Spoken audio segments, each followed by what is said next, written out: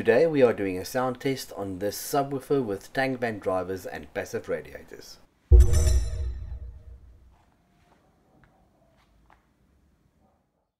Tang Band sent me a kit with this 5-inch subwoofer driver and 2 passive radiators. I followed their recommended suggested build plan and created this small subwoofer.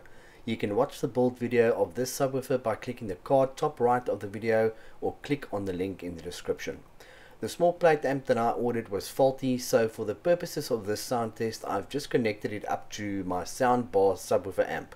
So let's hear what it sounds like playing with a soundbar.